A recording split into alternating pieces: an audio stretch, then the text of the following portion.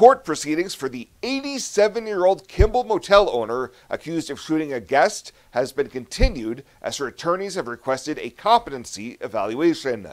Leota Kant was arrested on Halloween and faces charges of attempted murder and use of a firearm to commit a felony.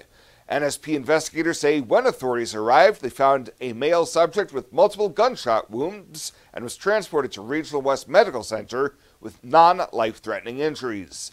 District Judge Derek Weimer approved the motion for the competency evaluation and set an October 1st hearing. In April, her attorney said they had planned to rely on the defense of not responsible by reason of insanity.